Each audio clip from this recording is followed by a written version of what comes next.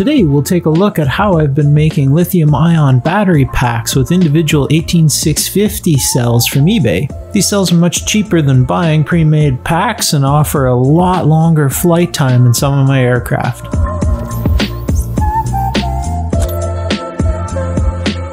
The first pack we're going to make today is for this little mini AR wing, a 4-cell flat pack style. Before we get started, this is my GitHub repository for all my drone settings. In it is a folder for battery stuff. In that, you'll find this handy little diagram for 4-cell lithium-ion packs. We're going to use this diagram for our flat pack as well as our square pack coming later in the video. To the bin, where I have some 18650 cells already, different capacities. We're going to use 3000 milliamp hour ones today and a balance lead. So to get started, I lay things out on the bench, see what I'm up against, make sure I get the polarities right. Then you can use a little bit of hot glue to stick the cells together. This is my spot welder I purchased from Amazon for just this job to make these lithium-ion packs. You don't have to purchase a spot welder. You can solder wires directly to the batteries, no problems, but you do run the risk of overheating them. And if you overheat one, well, you could set it off and have it do a bit of a thermal runaway. Hence, the spot welder is the way to go if you've got the money to buy one.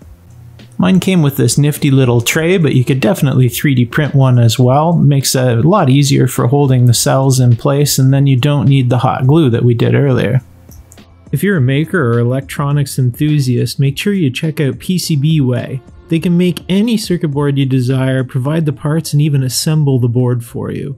They now offer fully transparent tracking on your orders so you can see where your project is at from start to finish. Your settings are going to vary depending on your spot welder. In my case, it's about 70%-ish depending on the cells. Just try it out on some used cells if you have them. You want to get the maximum amount of adherence with the minimum amount of heat.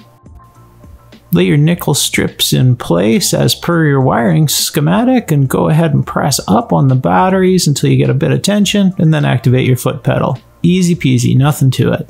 Rinse and repeat.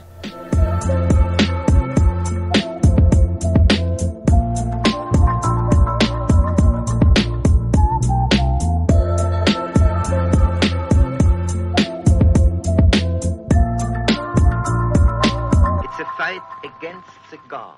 The number of welds that you put on is entirely up to you. Mine, I have lots of room for about 6 contact points, so 3 activations. That seems about right to me and what I've seen on some commercial units, but again, it's personal preference. Once we've got everything all set and welded together, and then we're going to need to do our balance lead and our main power wires. Now, don't make the mistake I did here in this footage, whereby I had the balance lead upside down compared to the schematic. This was no problem to correct later just by moving the wires between the pins. I solder up the wires to the XT60 connector, join the wires onto the pack, nothing to it.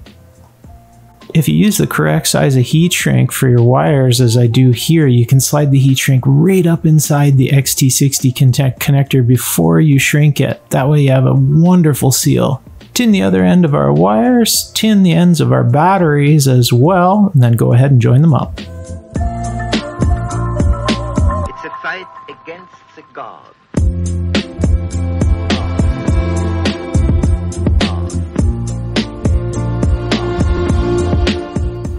Quick check with the meter and we are good to go. On to the balance lead. In my case, I'm using these pre-made ones. We're going to have 2 wires that are going to be kind of extra long to go down to the bottom of the battery, and the rest will remain at the top. Solder them on, same thing as before, use a minimum amount of heat you can, and if you can, solder them onto your nickel strips instead of the battery itself. That way you don't run the risk of overheating the battery any more than necessary. In my case, I lay the wires down inside here and just hit them with a little tiny bit more hot glue. That way they're held in place. I'm a little shy on materials right now due to the pandemic, so we're using hot glue and tape in the case of this pack instead of heat shrink and better things. So, use what you got. We're then left with what resembles a commercial battery pack. Handy dandy. This thing's going to have 3,000 milliamp hours of capacity. That's 3 full amp hours at the same size and weight as my 1,300 milliamp hour LiPo packs. Pretty cool. Again, not as much ampacity we can't deliver, as there's no C rating comparison between the two, but this will do the job on my low amp planes just perfectly. Here's another pack. This is the 2x2 configuration, a square configuration, much similar to my LiPos. This is for my Nano Talon aircraft, and the process is exactly the same. Go ahead and assemble the cells, the same connection points, just stack them on top of each other and spot weld them together.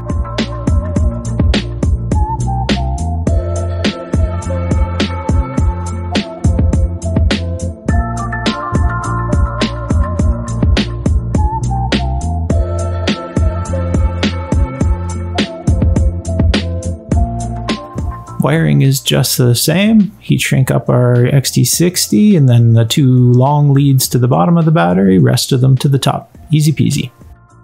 This one I used a bit of good old hockey tape to hold it together. That's the Canadian in me. Works just wonderful. This thing is ready to seal up, ideally with some heat shrink, but unfortunately all I have in this pandemic is electrical tape.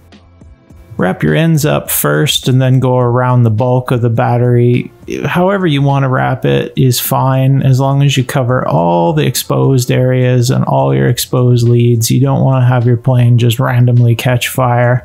While it may not be the prettiest thing, there's something pretty satisfying about making your own pack and then putting it into service in your very own plane that you made for yourself. I'm really happy with this. This is stretching the limits of this little airframe. There's a lot of battery, but according to the iNav posts on Facebook, 2 other guys have run with more weight than this by about 15 grams, so I should be good to go with this plane. The cool thing is, if I do run into trouble and want to take this down to a 3 cell, I can just cut it apart. No problem whatsoever. Once you've made your own pack and you're familiar with it, then it's not nearly as daunting and you can go ahead and make future one. If you like what I'm doing here on the channel, go ahead and click a thumbs up. You can join me on Patreon at the link below or become a channel member right below this video as well. If you've got any tips or tricks or ideas, post them down in the comments below. I'd love to hear from you guys. Good luck and happy flying.